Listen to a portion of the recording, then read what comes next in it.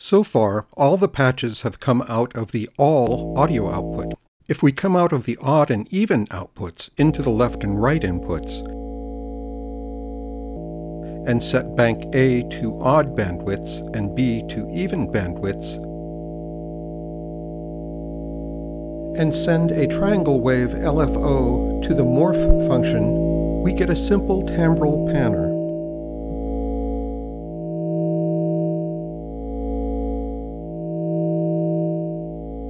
Drawing different spectral curves for A and B, we get a more dramatic spectral panner.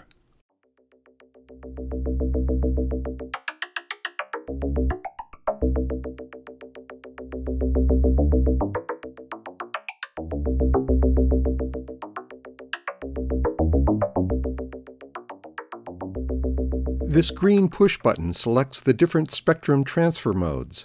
Transfer modes do exactly what they say.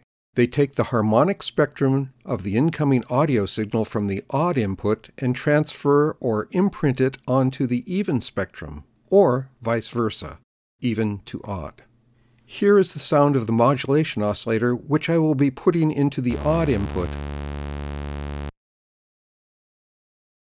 And here is the sound of the principal oscillator, which will go into the even. Here is odd to even, both together, even to odd. To really hear its effect, we need to animate one of the signals. I'm going to use a triangle LFO to modulate the warp function on the principal oscillator. Here is odd to even, both together,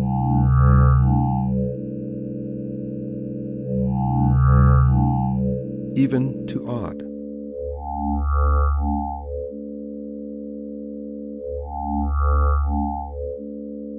This function is the essence of vocoding.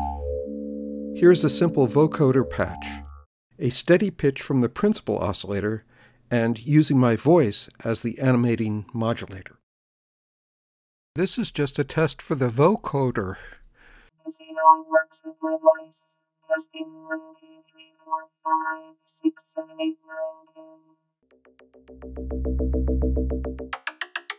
9, 10.